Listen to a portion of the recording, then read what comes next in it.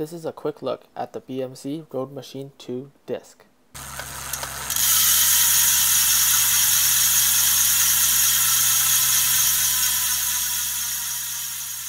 So, the Roadmachine is BMC's endurance bike, but it looks very similar to BMC's race bike, the Team Machine.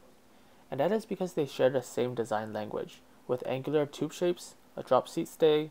The only difference between a Team Machine and a Roadmachine is that the Roadmachine is a slightly longer wheelbase and a taller stack height to give it a more comfortable ride.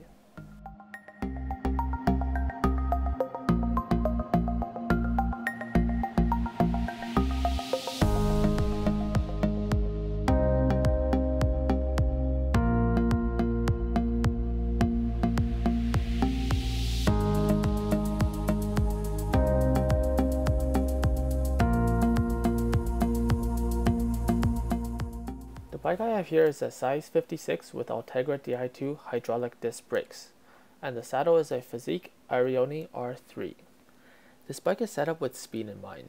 In the front there is a Zip Sprint stem with matching SL70 aero bars. The crankset is a Ultegra 5236 with an 1130 cassette at the back.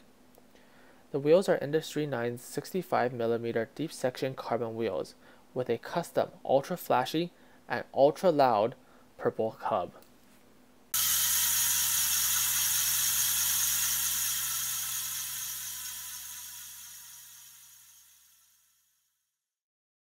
Let's check out some of the unique features on this bike. The Roadmachine uses BMC's TCC Endurance, or Tuned Compliance Technology. Basically what that means is BMC uses specific angular shapes in certain areas, such as the fork and rear triangle, to increase vertical compliance without reducing lateral stiffness.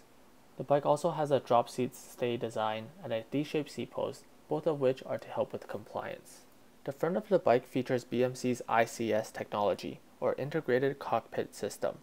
It is designed to minimize drag, so there is actually a groove with a flap covering it, so when you turn the handlebars, you will actually see the flap turn with it.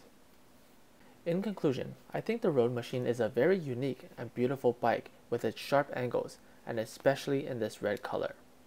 Although it is categorized as an endurance bike, I feel that this bike is more race orientated when compared to other bikes in its class, such as the Giant TCR and Specialized Roubaix. Weighing in at 8.5 kg, this bike is a really good choice for someone who likes to go fast and who wants a bit of comfort in their ride. Thank you for watching this video.